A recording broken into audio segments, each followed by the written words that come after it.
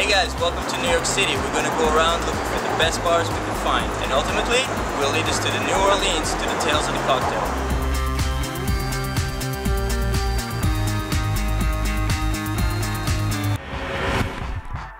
In the last decade, Brooklyn's Williamsburg has been the first stop for young people new to the city. As they have grown up, so has the neighborhood, and the bar scene evolved from dive bars to awesome cocktail spots. Among all these spots, there was one that truly captivated us, the Richardson. Offering a staggering selection of liquors, wines, and beer, the bar has a speakeasy feel and matching decor to it. But unlike most hidden-away speakeasies, the Richardson has large windows overlooking the bar, which gives it a very inviting feel. Here's bartender Cody Beck, who couldn't wait to show us why their motto is, not done fancy, just done right.